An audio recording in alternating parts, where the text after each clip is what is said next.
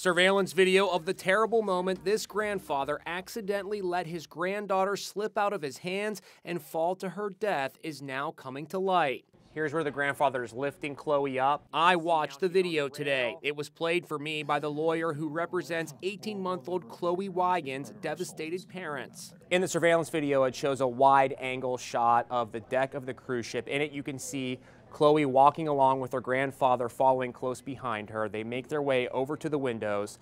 You can see the grandfather pick Chloe up. He holds her over the railing, and then in just a few seconds, she disappears. The grandfather falls to the ground instantly, and then a crowd of people rush over to the area to see what happened.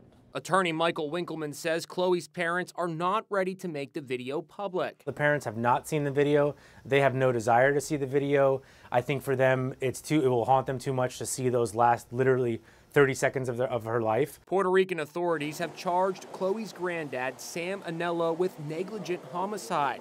The tragedy happened in July on Royal Caribbean's Freedom of the Seas. Chloe plunged 10 stories to her death. Her granddad says he didn't realize the window was open. Has he been able to watch this video? He has not. I'm not sure he has the stomach to watch it at this point. Frankly, at some point, I think that will be necessary. In my eyes, it's a game changer, and in my eyes, it corroborates everything that Sam said from day one.